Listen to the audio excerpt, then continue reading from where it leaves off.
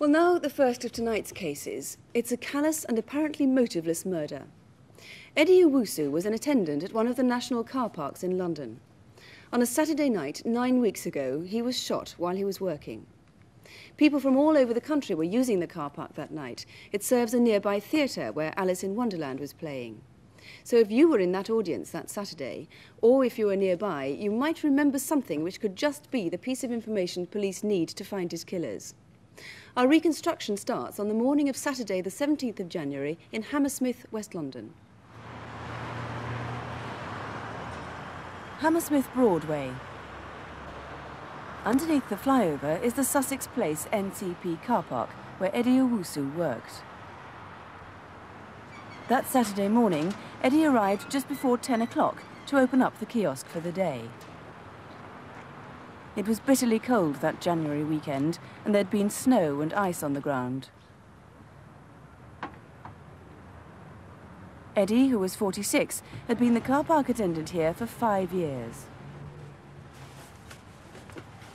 He came to Britain from Ghana in 1967, and his wife and 3 children followed later.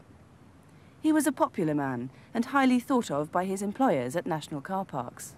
We found him to be an excellent employee, someone who worked very, very hard at his job.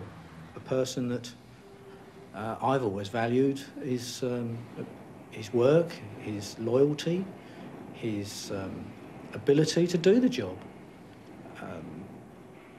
One of these people that you don't find everywhere, an employee who I suppose you wish for. About 100 yards away from the Sussex Place NCP is the Hammersmith Odeon, a popular music venue and theatre. The Odeon was preparing for a musical production by a Buddhist group, NSUK, that evening, Alice in Wonderland. Eddie usually took a break around lunchtime and often used to do the family shopping. This is probably what he did that Saturday.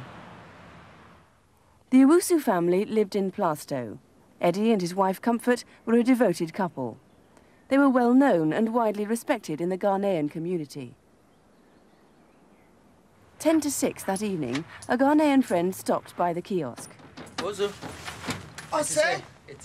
Hey, They spoke in a mixture of their native Asante and English.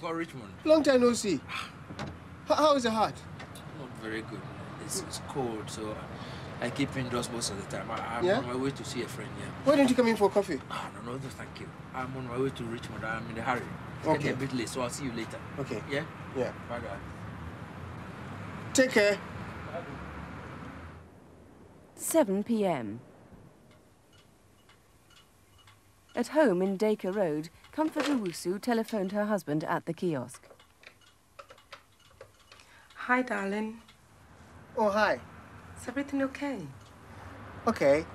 Look, we are very busy at the moment. The cars need to come in. I'll call you back. Yes, I promise. I will. All right, don't work too hard now. Okay.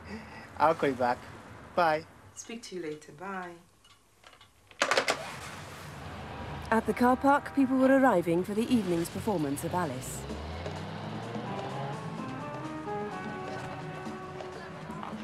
Followers of NSUK had come from all over the country. The show was due to start at 8 p.m, but it wasn't until 8:20 that it actually got going. And outside, a few cars were still arriving at the Sussex Place car park, as late as 9:15. Hammersmith Bridge Road, the bus stop for the 9, 33 and 72 buses. Waiting there were Ian Mole and 3 friends. Walking towards the bus stop was this man, Neil Blackgrove. He thought the noise was a car backfiring in the car park. Ian thought it was a shotgun. Go and get the police! He ran towards the car park kiosk. Eddie Owusu was lying on the ground, bleeding heavily. From the road, Neil saw 2 figures weaving between the parked cars. The one wearing a duffel coat seemed to be tucking something into the front of it. He watched as they ran from the car park across Hammersmith Bridge Road. A car heading towards Hammersmith roundabout hooted at them as they dashed in front of it. they ran towards Angel Walk and disappeared. The door of Eddie's kiosk had been stove in, but there was still money lying on the counter. At home, Comfort was never to get that call from Eddie. Eddie Owusu died from gunshot wounds in the thigh at 2:27 the following morning. Well, Malcolm, you're looking for two killers with no apparent motive. Eddie was a very popular man, wasn't he? Very popular man. We think that this was a robbery which for some reason went wrong. Even though money was left behind? We think that they discovered on entering the hut that the money was in fact kept in a safe in the floor of the hut, and that Eddie did not have the key for the safe. And there were two shots. Do you think they intended to kill him? The very fact that there were two shots makes this a very brutal killing. That second shot was totally unnecessary. The first shot would have severely injured Eddie, and he would have been beyond offering any resistance at all. So your appeal then is for anybody who might be able to offer any information about those two men, assuming they were men? Yes. Any close friend of theirs, associate, or particularly the partner in crime, who may wish to tell us who the gunman is. The gunman is a very dangerous man. Well, to jog people's memory, let's have a reminder of the geography of the area, looking at our micromap. Under the Hammersmith flyover there is the car park, and there's the kiosk where Eddie was shot. The Odeon is about 100 yards away, and the bus stop where Ian and his friends were is in Hammersmith Bridge Road there. And there's where Neil heard the gunshots, and that's the route where the two killers ran after the shooting. They ran through the car park and then out and across the road. There's where they dashed in front of the car, and there's Angel Walk leading into King Street, which is the main shopping centre. And it's very busy round there, isn't it? Somebody surely must have seen them that night. In King Street, it was very busy. It's possible someone may have seen two men emerge, or two figures emerge from Angel Walk.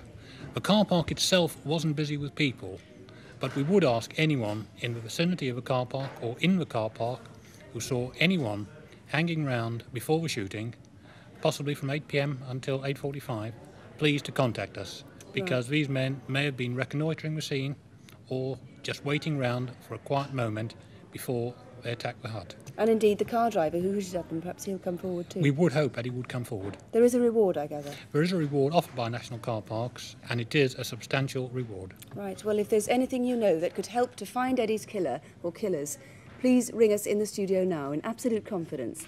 The number is 01 811 8055, or you can ring Hammersmith Police direct on 01 748 4184. That's 01 748 4184. It's just over 6 weeks now since a private detective called Daniel Morgan was found dead in a car park of a pub in South London. It was gruesome. He'd been killed with an axe. The police described the case as a sticker. In other words, it's one they just can't solve. For nearly 30 hours, they did hold for questioning Daniel Morgan's partner, John Rees, and two of Rees's relations. And as you may have read, 3 policemen were also questioned, but they've been eliminated from the murder inquiry. With nothing else to go on, maybe you can help. Our film starts in Sydenham, South London. Daniel Morgan loved the drama of being a private eye. He saw himself as a gumshoe in a TV series, and he liked to boast about the glamour of the job. It's 1:10. Collecting bad debts or seeking evidence of a divorce case. But it did involve a lot of cloak and dagger work, and it could have made him many enemies.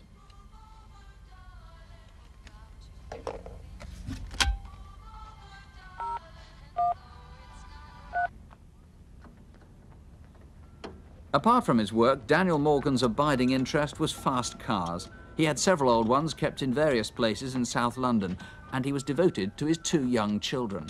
Come on, Daddy, come on.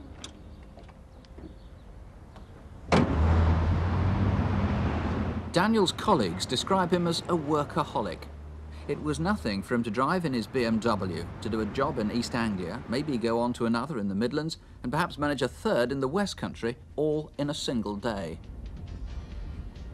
They were mostly dirty jobs, though, that other people didn't want to do.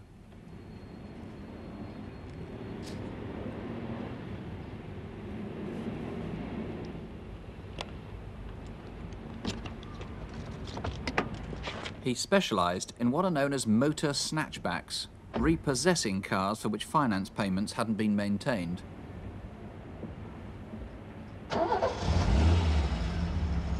Another bloody nutcase. Yeah, I had one of them yesterday. I've checked them figures. They seem okay. Daniel Morgan and his partner John Rees had been in business together for some 6 years, and it made them a good living. There's no doubt by tonight.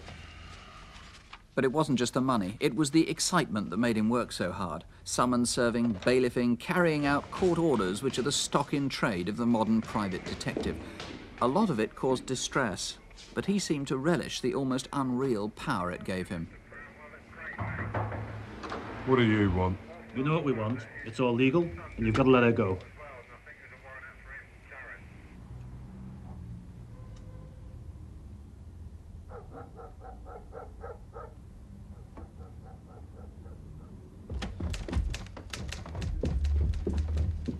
On the day before he died, Daniel left his office in High Street, Thornton Heath, at about 5 o'clock. He'd spent most of the day there, but police are anxious to know where he went for the next 2 hours.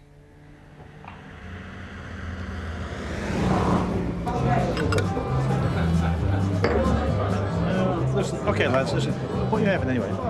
By 8 that Monday evening, he was drinking in the Golden Lion pub in Sydenham with his partner, Jonathan Rees, and 4 other men.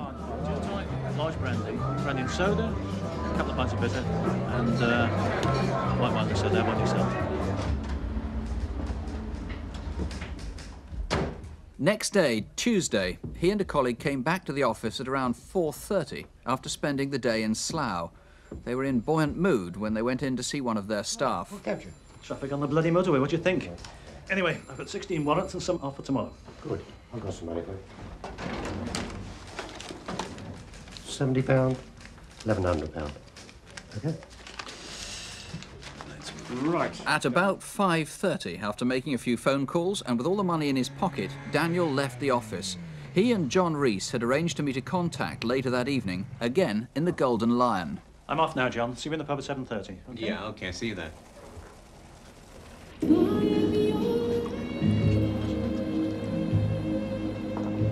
But Daniel had another appointment first. He met a woman here in Regan's Wine Bar in Brigstock Road, not far from his office. There were only a handful of other people there. Possibly someone was watching them. Daniel said he had to go early because he was due at the Golden Lion later on.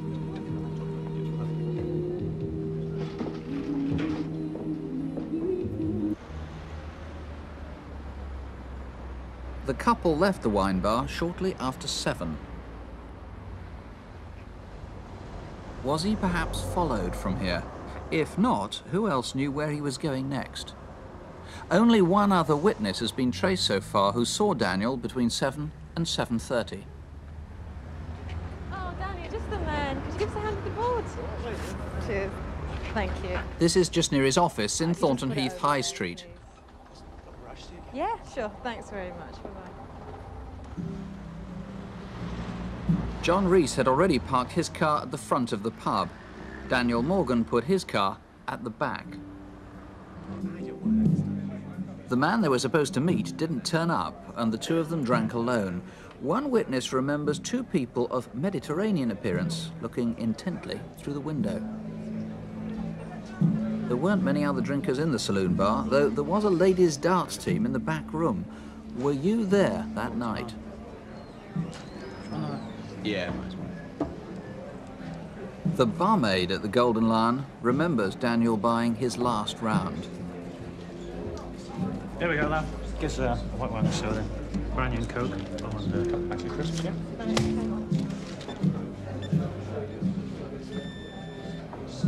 Right, I'm off then. See you tomorrow. John Rees told the police he left to go to his car at the front of the pub at about 9 p.m. He assumed Daniel was headed for the rear car park. But did Daniel go out the back way to the car park? And did he go with someone, or did he meet his killer in the dark?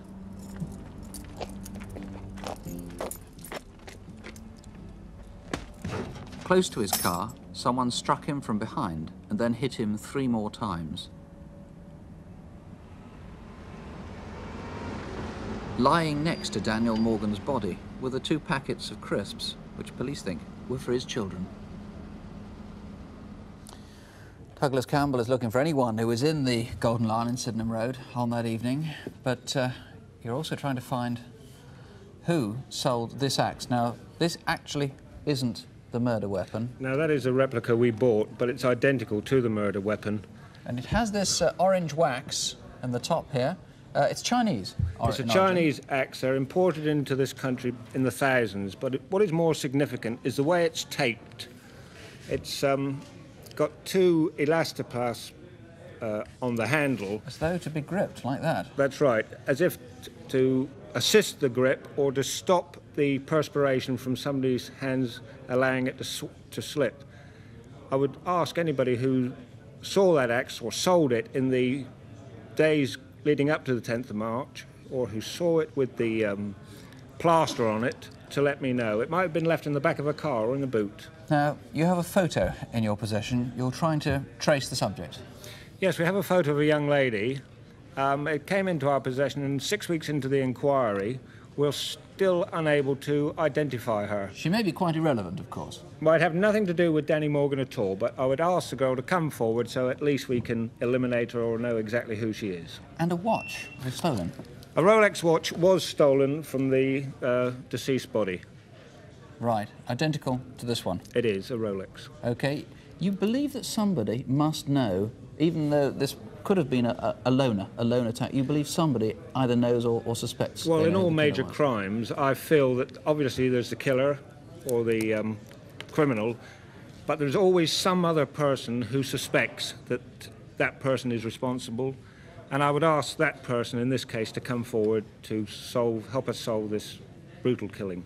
All right, well, the number to call here is 01811 8055, 01811 8055, or you could call the Metropolitan Police at Sydenham on 01697 9212.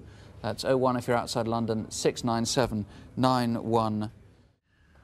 Please now try to think back to what you were doing on the afternoon and the evening of Good Friday. Sometime on that first day of the Easter bank holiday, someone murdered a young woman by drowning and left her in a lake just outside Maidenhead in Berkshire. Now, you'll have read about it, the Shani Warren case. It was one of those crimes that capture the front pages. In part, that was because Shani was young, blonde and photogenic. But you may recall the headlines were fueled by an unfortunate public suggestion by one detective that Shani may have committed suicide, and that despite the fact Shani had been gagged and bound hand and foot. In fact, the night before the murder, Shani, far from suffering depression, had seemed positively happy. Good evening. On the Thursday before Easter, Roger Pell, an old boyfriend of Shani's, had gone out with her for dinner in Maidenhead. They'd not met for several months. She'd rung him out of the blue. They both enjoyed the evening and arranged to meet again. In fact, you can do it like this. She seemed as happy and relaxed as ever. I'll learn to master these, I will. Despite her late night, Shani was up early on Good Friday and drove to Gerrard's Cross to her parents' home. She'd arranged to pick up an extension lead for her electric lawnmower. Shani was 26, the youngest of 3 children. Her father, Joe, works from home. Her mother had gone that Easter weekend to the family flat in Bournemouth, where Joe and Shani were due to join her on Sunday lunchtime. Here's the lead. I've put a plug on it for you. Oh, and, thank you, Dad. That should be long enough for what you want. Great, thank you. Just as she left, she wondered who should do the driving when they went down to Bournemouth on Sunday to join her mother. Her father agreed he'd pick Shani up from home. Okay. Okay, Dad. Bye-bye. See you Sunday. Okay, sweet. Take care. Drive carefully. I will. See you Sunday.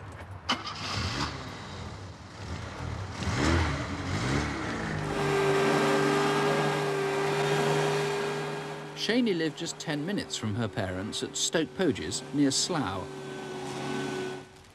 It took her till early afternoon to mow both the back lawn and the front. She planned to take the clippings to the compost heap at her parents' home. Shani shared her house with 2 lodgers, Katie and Fiona. All 3 girls pottered round that afternoon, and Shani seemed to have no firm plans for the evening. Well, I was tidying my room. It must have been about 6 o'clock in the evening. I glanced outside of the window and Shani was putting the grass cuttings in the black bin liners into the back of her car. She got in the car and drove off down the close. Just as Shani drove off, her mother phoned from Bournemouth but missed her. She never got the chance to speak to her again.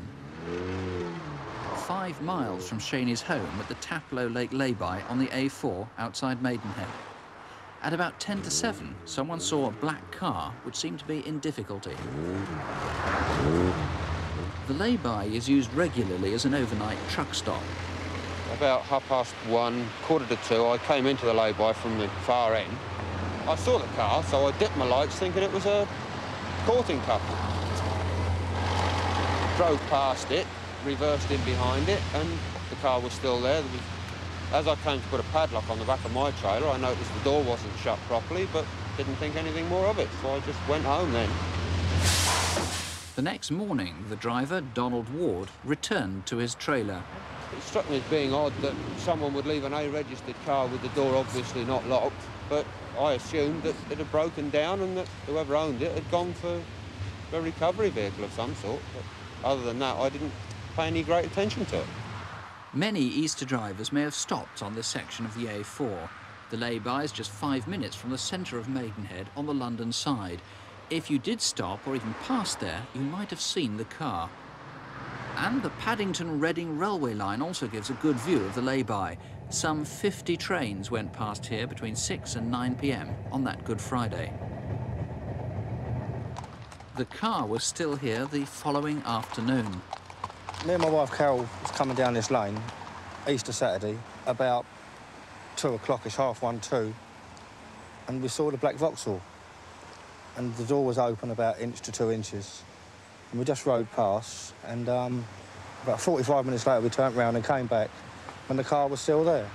At 6:30, a woman walking her dog discovered Shani's body floating face down in the lake. She'd been gagged. Her feet had been loosely bound with her own tow rope. A jump lead was round her hands behind her back. The other jump lead, later found in the lake, had been fastened round her neck.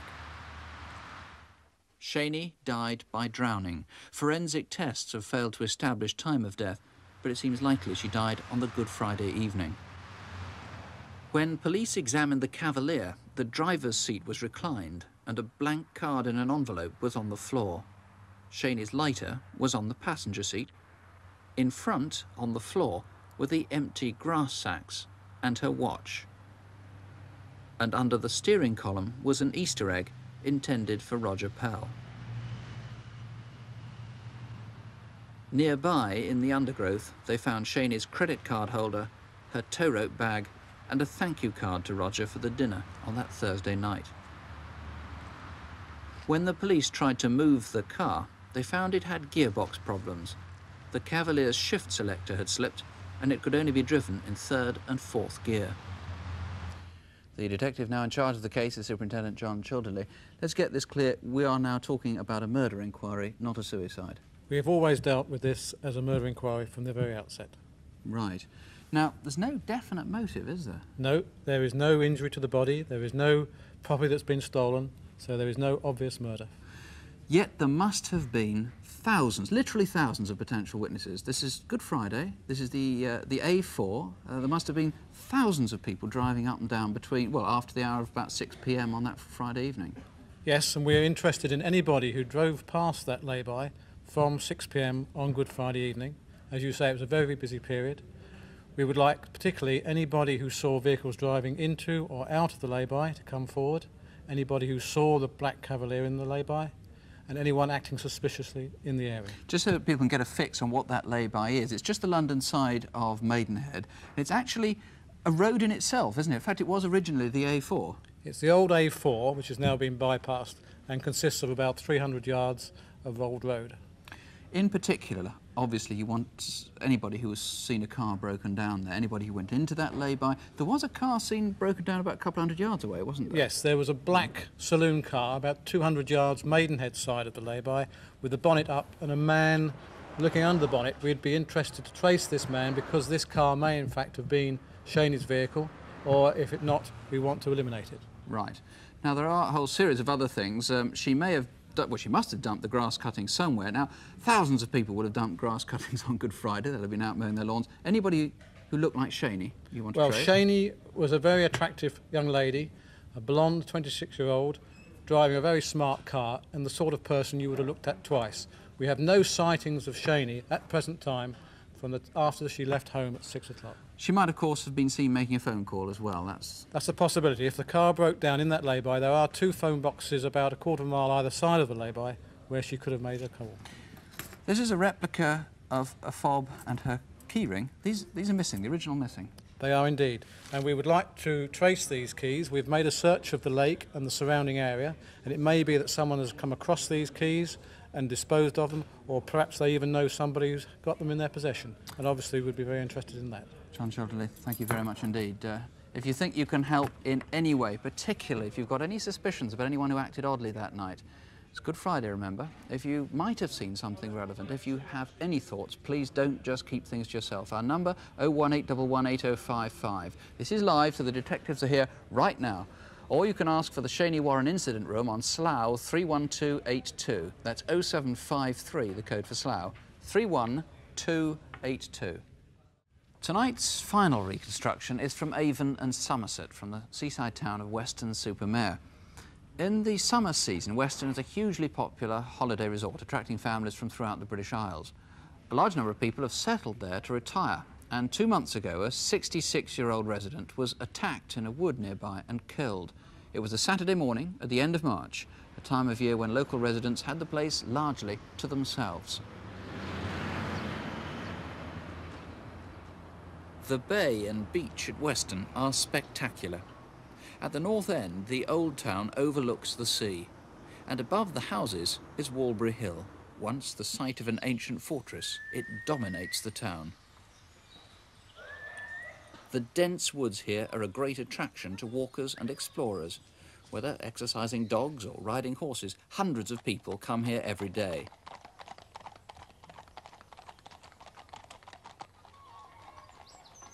It's Saturday, March the 28th.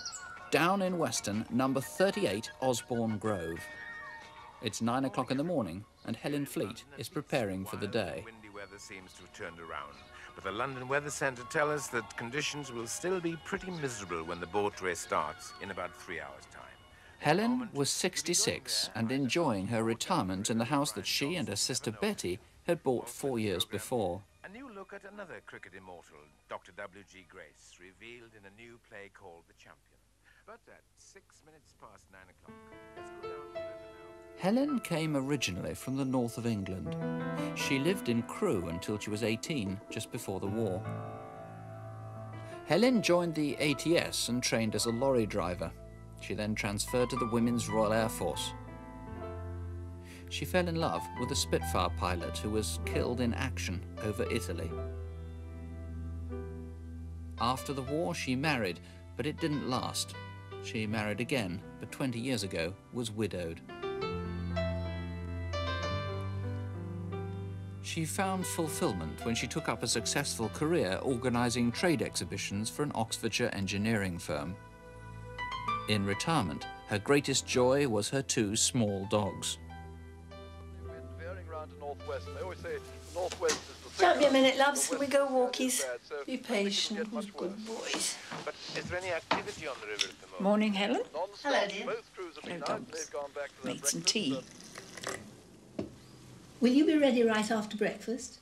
Yes. Well, I'll drop you off on the way up to the woods. Helen intended to go to Walbury Hill to walk the dogs, but her sister wanted to go shopping for a blouse. Helen promised to drop her off and then pick up some bread they needed. And I might just buy you a couple of those donuts you're so fond of.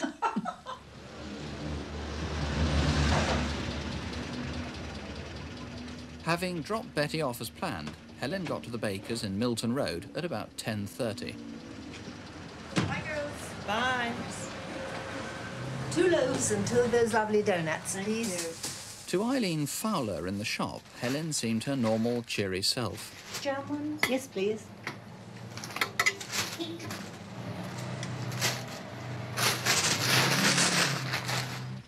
At 10:50, Helen was seen parking at Walbury Hill Road. She parked in her normal spot.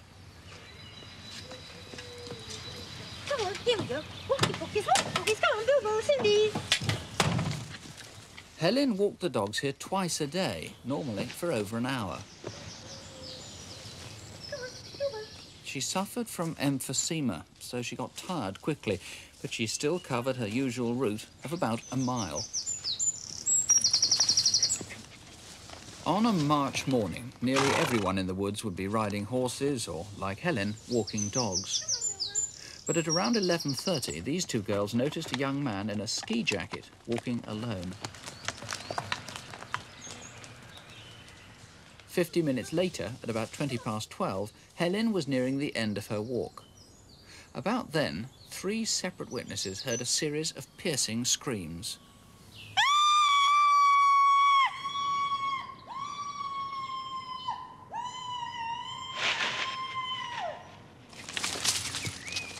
About the same time, below the woods, a boy almost fell over. He was running so fast down Prescott Close. 20 minutes later, a friend of Helen's, Sylvia Lewis, was starting her walk. As she let her dog off the lead, she saw Helen's 2 running free. Oh, hello, Cindy. Hello, Bilbo. Hello. Come on. Hey, where's Helen, then? Where's Helen?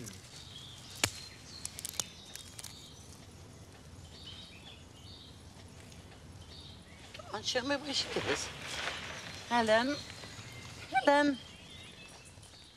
50 yards away, a boy in an anorak was seen by a witness who was waiting for a bus to leave. But you'd have to wait until the, my leaving time, which is about 4 minutes. Oh, thank you. Cindy? Cindy? Oh, yeah, Helen. Cindy? Oh, I don't know what... Oh, my God.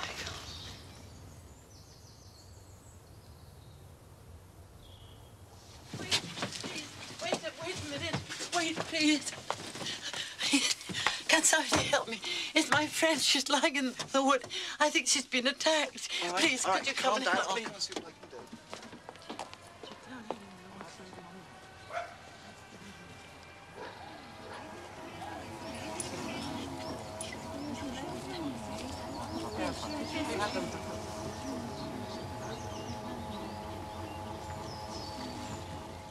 Helen had been beaten, she'd been stabbed and strangled. Investigating officer is Ray Sargentson. Not only a very, very violent attack on her, but apparently quite motiveless. That's right, a very vicious attack on a frail lady, totally unable to defend herself, who in addition to being stabbed, beaten about the body, was also strangled. Now, the great priority, obviously, is to find those young men in anorak, ski jackets or whatever, who were in the wood on that day, haven't yet been interviewed. Yes, indeed, yes. It's Saturday the 28th of May. Obviously, all young people who are in that wood, anybody under the age of, what, 22, 23, should come forward. Yes, anybody in the wood. On the 28th of March, who was in the wood during the times of between 10:45 and 12:30 should come forward. With a large number of people that we haven't yet traced, who we know were in the woods during the time. I gather something like 70 people who are in the woods, you think, who haven't yet come forward. That's right. From other statements of other witnesses, they've told us the descriptions of persons walking dogs. We have not traced up to 70 people who are in the woods on the morning of the 28th of March. Right, and in fact, I know you're trying to trace another young man, and very badly needed him to come forward, who was seen 2 days earlier, on the Thursday. Yes, we traced a witness about the 6th week of the inquiry who spoke to the deceased 2 days before her death in Worldby Woods. He was asking the whereabouts of some of his workmen. He was driving a van? He was driving a van, and Mrs. Fleet was stood there, and nearby was a youth, and this is the only sighting we've ever got of the deceased with a single youth. She basically only spoke to other persons walking dogs. Right, this is about 4:10 on Thursday, 26th of March. Yes, that's right. Now, obviously, somebody may have suspicions about somebody. You've got a video fit, actually, a computer-enhanced video fit of that youngster who was seen 2 days before. We don't know that that guy has anything to do with the crime. You just want to eliminate him, yeah? Yes, certainly do. He's a very important witness. He's been seen speaking to the deceased, and we clearly do want to eliminate him from the inquiry. Somebody, of course, may be shielding someone. They may have suspicions about someone who acted oddly. Yes, the viciousness of the murder lead us to believe that somebody will be acting in an irrational or unusual manner, and we plead to anybody who knows any person, whether in their family or not, to come forward and supply us with the information. All right, incidentally, I might say that when we did that reconstruction, you heard all those screams, nobody rang the police and nobody came to investigate.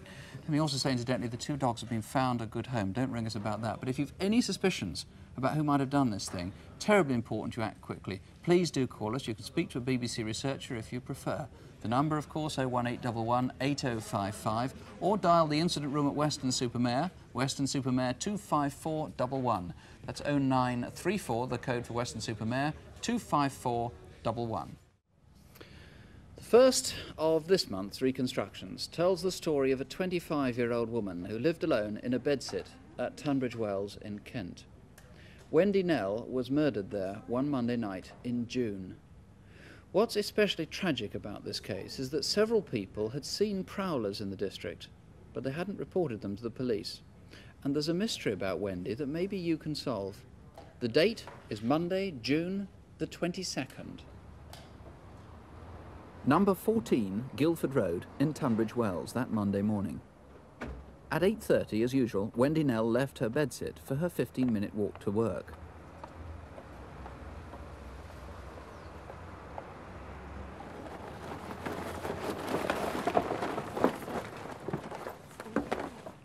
Right. All you've got to do is check the prices on them and put them into the calculator. Wendy was manageress of Super Snaps in Camden Road. That Monday, a new assistant had started, and Wendy took her through the routine.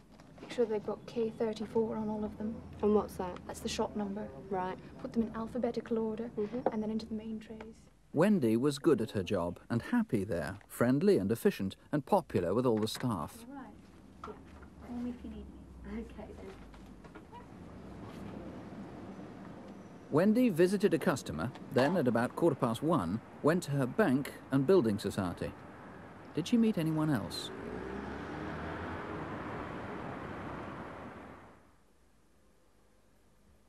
After work, at 6 o'clock, Wendy went home to collect some laundry. Her bedsit was tiny and run down. In fact, she disliked it so much she rarely allowed anyone to visit, and she spent very little time there. When she left the window open. In fact, it wouldn't close because the latch had been painted over. There was easy access to the back of her house, which was divided into 9 small bedsits. Her ground floor room backed onto a poorly lit alleyway. There'd been several nighttime prowlers and peeping Toms, and 24 hours earlier there'd been a strange incident at a house less than 50 yards away. A 19-year-old was alone in her second-floor flat on that Sunday evening.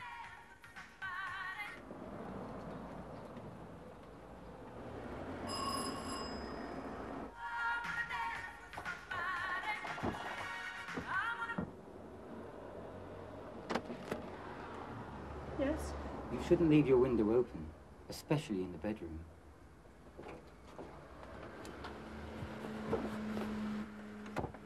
This is a Crimewatch video fit of the man, compiled by the witness. By 8 o'clock on the Monday evening, Wendy was finishing her washing in the Rustall laundrette, a couple of miles from her home.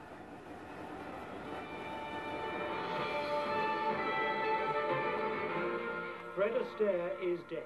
Wendy's boyfriend, Ian, lived close by with his mother, and for the rest of the evening, the three of them watched TV together. Army missiles which could have got into the hands of Ulster extremists. 4 men.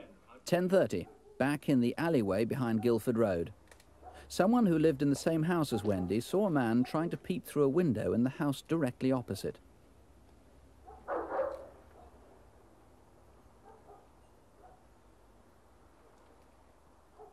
The prowler watched for some minutes before he was disturbed. The police weren't called.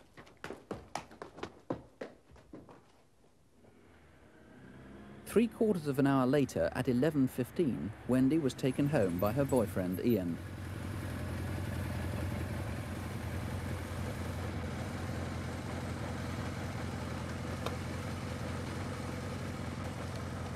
Pick me up tomorrow night at 5.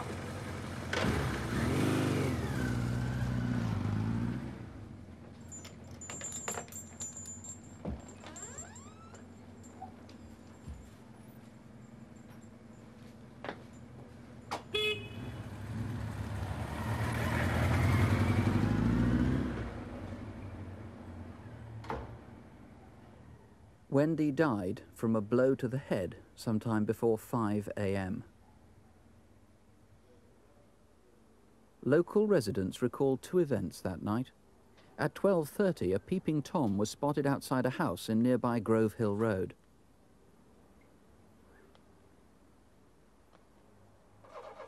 And at 1:10 in Guildford Road, neighbours remember a car, possibly a blue Talbot Horizon, having difficulty starting outside Wendy's house.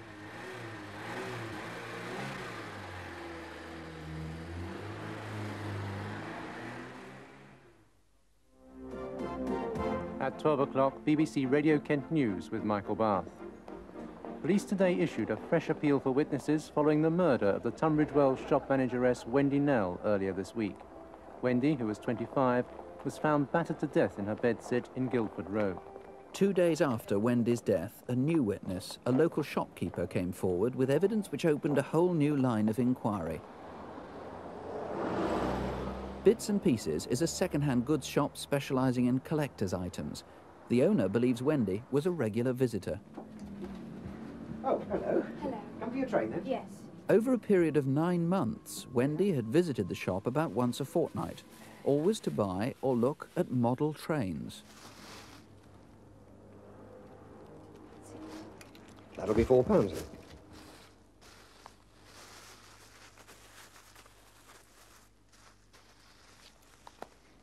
Thank you very much. How much are those trains up there? Those are green ones? Yes.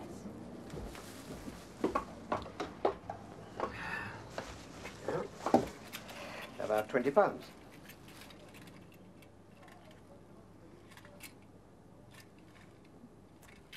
Right. I'll come back for those. Oh, righto. Assuming it was Wendy, none of the trains she bought has ever been found. Wendy didn't keep them for herself, so to whom did she give them? The man in charge of seeking Wendy's killer is Richard Rickson. Was that Wendy? Well, I want to be sure that the customer was Wendy Knell, and I would appeal to any viewer who recognises herself in that reconstruction to ring us tonight. If it was Wendy, then what was she doing with the trains? Who did she buy them for? Where are they now? Now, she was in the habit of buying carriages, not locomotives. They were all 00 gauge, or their continental equivalent. Yes, all Triang or Hornby make, and over a period of 9 months she bought perhaps a dozen of them. She purchased this model on the Friday before she died. It's a Fleischmann make. It's a German carriage, identical in every respect to this one apart from the colour. The one she bought was a single colour maroon. Now, I gather that several things are missing from her flat, in particular her diary and her keys. Her diary, of course, would have her name in it, Wendy Knell. The keys are quite distinctive.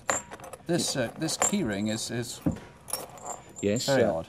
The key fobs she brought back from a recent holiday in Austria, and we certainly know that the brass Woman of the Year tag was attached to the key ring, as were the two keys you see in these. Now, was her killer, do you think, someone she knew, or was this an opportunist crime? Do you know? Well, I'm hoping that a telephone call tonight will answer that question for us.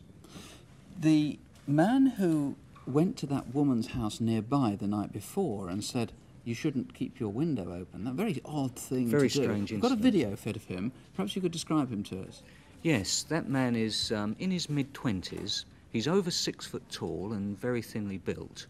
He's got short, dark hair and a tidy moustache. And that was about 6:30 on Sunday the 21st. Now, obviously, if that man is entirely innocent of the murder, he would do well to call you and Yes, say he so. would. It's essential that we trace that man. Right. Also, that car, that blue or possibly blue or greyish car that was outside her house about 1 o'clock on the morning that she died, again, that might be entirely innocent.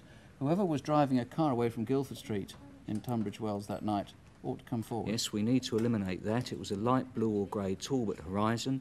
It left Guildford Road. Did anybody see it leaving Guildford Road? Or did you see it arrive near where you live sometime in the early hours of Tuesday, the 23rd of June this year? Superintendent Rickson, thank you very much. Please do call us if you can help. It's terribly important. Call right now. Here's the number, 01811 8055. That's 01811 8055. Or you can dial the incident room at Tunbridge Wells. That's Tunbridge Wells 511 055. The code for Tunbridge Wells is 0892 511 055.